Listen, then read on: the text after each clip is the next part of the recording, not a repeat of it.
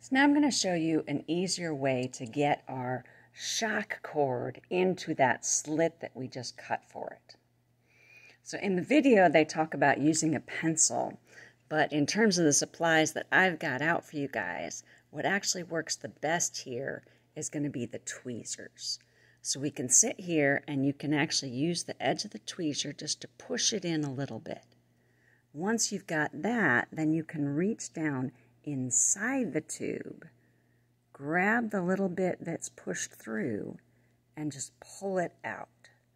Now what we're going to want to do is pull this out until it gets to the point where you've got about a thumb's worth of elastic cord out there.